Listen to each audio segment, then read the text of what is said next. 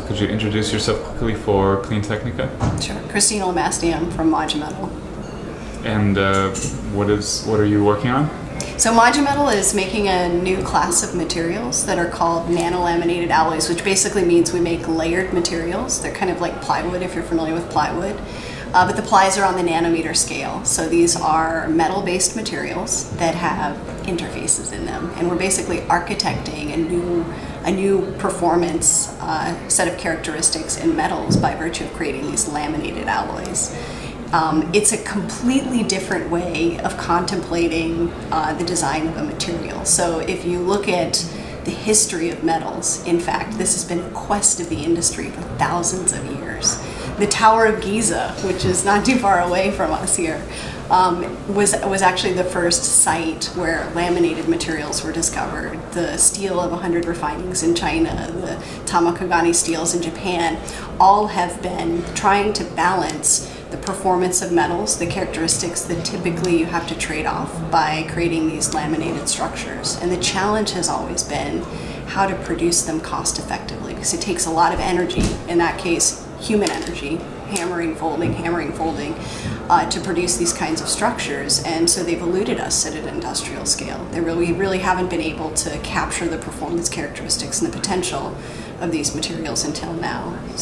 And what connection does this have to sustainability and the climate? Sure, that's a wonderful question. So sustainability is not just about new forms of energy. It's about using energy in more efficient ways. So the manufacturing process that we leverage to produce these materials now at large scale is electrochemical. It's a very efficient process. We input electrons and leverage those electrons to transition a metal from an ionic species into an actual piece of metal. There's no heat involved. So the energy efficiency of that process is very high because we don't lose energy in the form of heat. It's one electron in, one metal atom out. And so that means that we consume less energy in the production process. But there's also another dimension of sustainability to our applications, and that is that because of the high performance of the materials, so the nanolamination allows us to produce metals using the same basic raw materials that are significantly stronger. They're more corrosion resistant, they're stiffer, they're harder, they don't wear as quickly. And so what that means is a more efficient use of our precious raw materials. You're using less metal because it's a stronger material. You don't have to replace it as frequently because it lasts longer. So there are profound impacts both on the energy consumption side as well as on the raw material consumption side. So what are some of the implications of this? Sure. I think it's interesting when you think about the implications of any material technology in society. It's actually noteworthy that we define not only changes in economies but also changes in civilization by their materials of manufacture. So there's a reason that we call it the Bronze Age and the Iron Age and the Steel Age and the Aluminum Age, arguably, and ultimately, maybe the Nano-Laminated Alloy Age or the Modumetal Age. Because we are so dependent on our materials of construction for infrastructure, for our ability to do what we're doing today, to build the infrastructure that's going to be the next generation of renewable energy technology.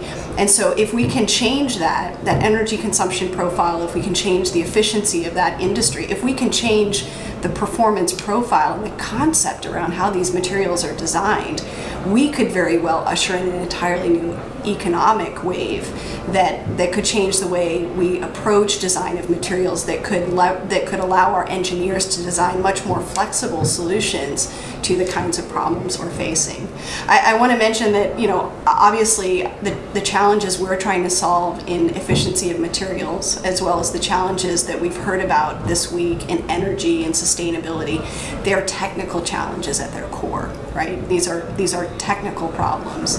And so it's going to take participation in science, technology, engineering, and math to really solve these problems. And one of the challenges that I'm keenly aware of is participation in that field of study. So getting women in particular engaged in this field of study to bring different perspectives to potential solutions is a big challenge, and it's a challenge I think, obviously we recognize in the United States, and is very well recognized here in the UAE, and some of the initiatives to try to engage women in the workforce in particular around these kind of STEM challenges. Yeah, we were just speaking about that, about how huge the representation of women is in STEM here in the UAE, in Abu Dhabi, in Masdar.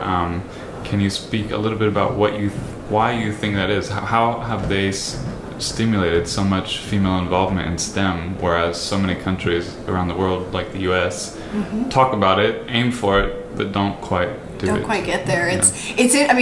Look, Title IX legislation's been around in the United States since the 70s, and what's noteworthy is that from an academic participation standpoint in STEM, the UAE has already outpaced the United States. There is much greater academic participation of women in STEM here in the UAE. So it's actually more than men. Yes, right? Yeah. More than men. And so I think there's a lot that we can learn from that model. I think the UAE has taken a very strategic approach to addressing this challenge. They've been very thoughtful about what the objective is and how they're going to encourage women to participate in these fields. I think both of our countries are still facing the challenge of translating that participation in the academic environment to jobs. So both countries still have 25% or less of the workforce, of the STEM workforce, is actually women. And so there's an opportunity for us to collaborate around this challenge and try to come up with creative solutions and look at it maybe from different perspectives and try to figure out how to encourage women to really lend their capability and their perspective to addressing some of these challenges in the workforce in particular. Thank you very much for your time. We appreciate it. We'll surely follow up with you later on, I'm sure. Thank you.